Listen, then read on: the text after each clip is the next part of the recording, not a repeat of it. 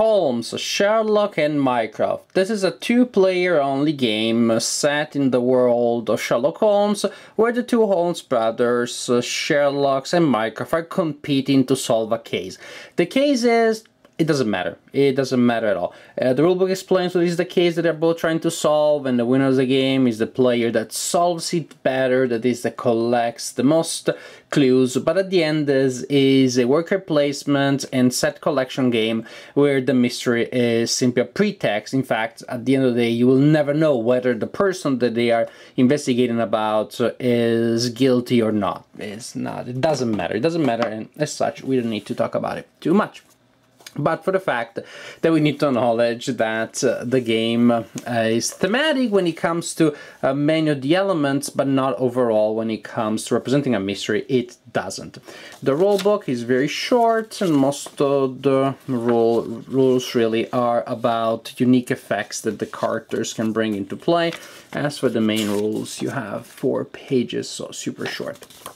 The game is played on that small board there, or I should say that is where you organize the cards, representing the characters that the players can consult during the game. There are 3 characters that are always available: Watson, poor Miss Hudson, and Inspector Lestrade. And then you have slots on the board where other characters will arrive. And there is a deck there of characters that will be added to the board each day. The game is divided in 7 turns, each representing a day of investigation. During setup, you take 2 cards from this stack here and you put them there. In this case, we have Toby and Violet Hunter. Other characters include Von Cram, Billy, Wiggins, we have Ryan Adler, Langman Pyle, and Inspector Gregson. And not all of them will come into play in each game, so that is good because you cannot do too many calculations. You cannot count on one of them to be there. You have your cherry strategy that you want to use every time. Well, you won't be able to because the character that your cherry strategy revolves around may not be there. Then we have a deck of clue cards. These are the cards that the players are trying to collect. Each player also has 3 action pawns, the workers in our little worker placement game, blue and orange. And that's how the game works. At the beginning of each turn, a new character is revealed from that deck and put into a new slot, with the exception of day 1. You do that during setup, and then players will place their action pawns on characters on that board and resolve the effect that the character allows them to benefit from. For example, now actually I should have mentioned also this: the magnifying glasses are the currency in the game that you use, that you spend to purchase clues. There are also other ways of getting them, but this is a basic one. So, for example, if I go here with my character, I see Mrs. Hudson, and I get 3 magnifying glasses, and I add them to my pool, and I can spend them later. Now, when you use a character, you put it laying down to represent the fact that the character is tired now, and then my opponent does the same, chooses one of the action pawns. Suppose that my opponent goes to Dr. Watson. Dr. Watson takes a magnifying glass that you pay to the bank, and you in return get a clue from the line of available ones. We'll talk about those later. And Lestrade gives you 2 cards, but you have to pay 3 magnifying glasses. So at the beginning of a turn, starting from the 2nd turn, you will simply get up the people that are on the boards and that they were laying down, and you have to move them to another location. This is very important. You have to move them, well, say it's turn 2, so there will be another character available. We got Gregson. When you're moving characters starting from turn 2, they need to move from the card where they are. Your action pawns need to move from the card where they are, and they need to go to cards that do not contain pieces of your own color. So, for example, right now, if orange moves, orange could only use the help of Toby, Lestrade, or Gregson, because there are other orange pieces in the way. Of course, there are ways of cycling that so that you show up in places that your pawns just vacated, so you don't break the rules of no two pieces of the same color in the same area. There is another interesting thing. The 3 initial characters are always available, but the other characters that are added starting from day 1 get tired easily. So if during a turn both players have consulted the character, have used the help of that character, the card is placed face down and it is not available next turn. So that prevents you from going back and forth and creating always the same chains of action. You know, you see an optimal chain of action, everybody wants to exploit it, good, but they won't be able to exploit it every turn, only one turn, because then the characters will not be available. It's a simple, smart idea. So you're mainly, in general, you're collecting magnifying glasses, is using game effects to collect these cards here.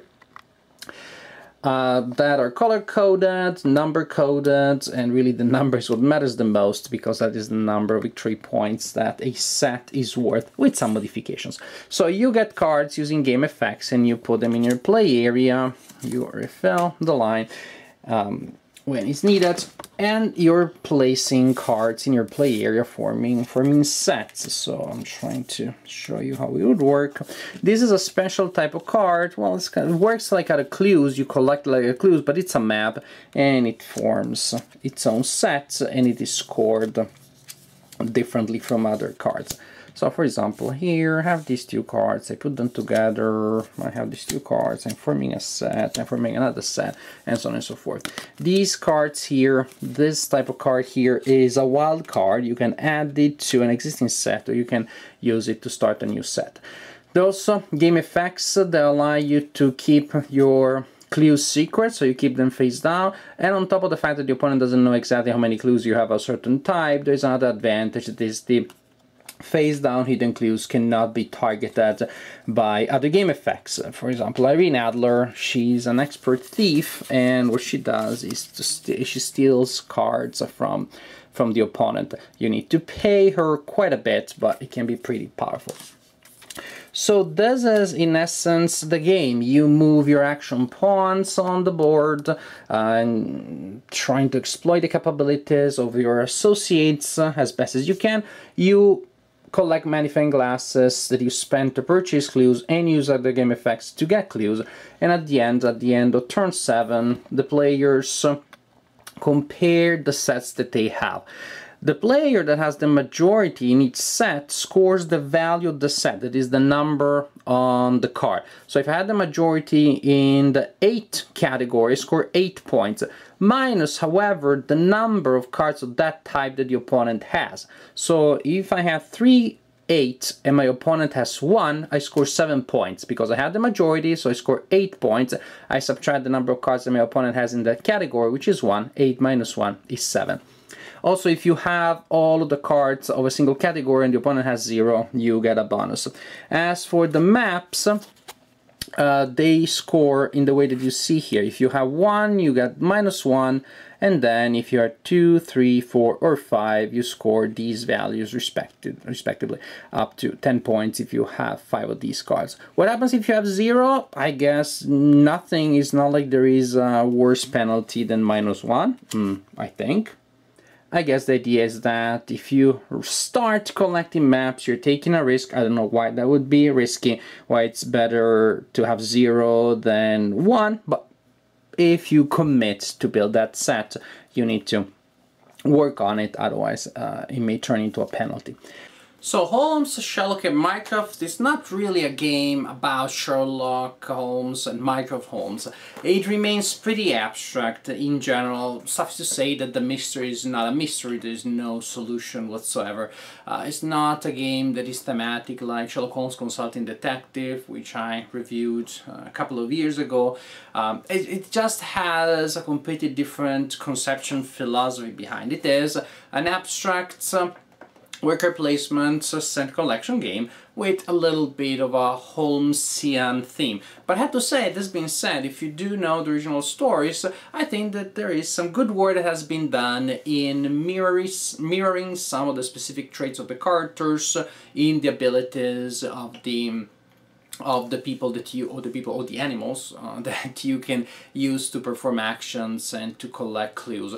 Irene Adler that steals cards, Toby that is good at collecting cards, the journalist that is a little bit unpredictable, Carter, but can give you some hidden information. There are some nice details here that fans of Holmes will enjoy. Again, still, this is not really a game about Holmes. This being said, it is a solid game. It is a really solid and fun, simple game. The entry point in terms of complexity is very accessible. It's a very easy game to get into. Even more so, many of the games of this type, where at the beginning you had to explain a range of game effects of cryptic icons to the new player. Not the problem here, because at the beginning you only need to explain 5 icons, the way 5 cards work, and then the other cards you explain as they emerge one at a time, one per turn, one per day. So it's very cool, because the first game is a full game, and also it is a tutorial. You can get started very easily, so it's very easy to teach the game to new players, even if they're not regular board gamers. And then the flow, the pace of the game is very neat. It's a nice pace, because you do not have many actions to choose from, to agonize about. You only have 3 actions that you can take, and those also, and the available options are limited by the present position of your pawns. It's interesting to create some cycles, some sequences, but also I think that the game has really smart ways of preventing you from falling in love with a single strategy, repeating that all the time. That would make the game dull. The fact that you cannot count on the characters being there all the time. Also, some of the characters will be more or less effective depending on when they come out. For example, Irene Adler is more expensive to use later in the game, and Billy, another character, is much more powerful earlier in the game. So depending on when they come out, you may have a game that is highly interactive, because you have Irene Adler at the beginning and players steal from each other all the time, or less interactive if she comes out later. And Billy again can have his effect altered by when it comes out. So more ways to create variety in what is otherwise a very economic, very simple, very tight system. So I like it. I like the fact that it's simple, linear, but it has nice, interesting decisions. There is the competition for limited resources. There is something always fun, the scoring based on majority, so nothing is certain. It's about, I need to have more cards than you.